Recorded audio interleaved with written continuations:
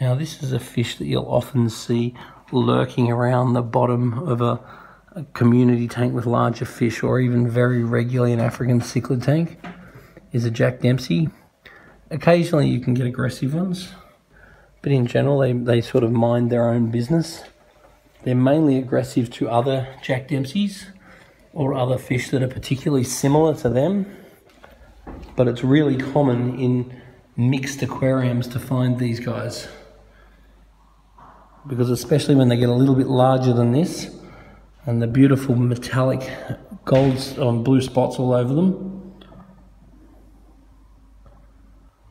they're a really nice addition as long as you don't get a grumpy one. But as a cool little fish lurking around the bottom, they're very cod-like. Look like a little baby cod.